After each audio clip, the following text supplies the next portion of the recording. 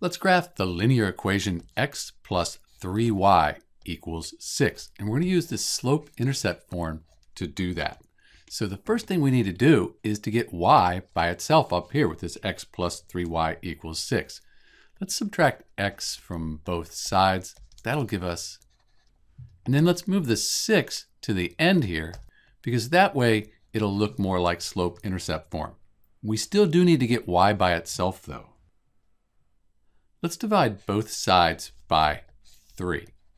So 3 over 3 is 1, 1y, that's the same as y. Then we have negative x over 3 plus 6 divided by 3 is just 2. So now we have this in slope-intercept formula. Our y-intercept, that's 2. So we'll go to the y-axis, find 2, and that's our y-intercept. That's where we'll cross the y-axis.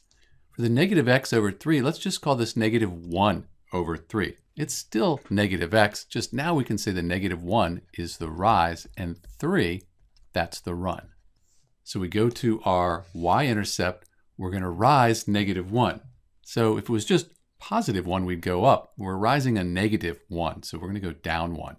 And then the 3, we run 1, 2, 3 to the right. Let's do another point. We have this point here, we rise negative 1, means we go down and we run 3. 1, 2, 3 to the right.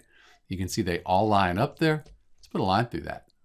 Then we could put arrows to show that this goes to infinity, and that's the line for x plus 3y equals 6.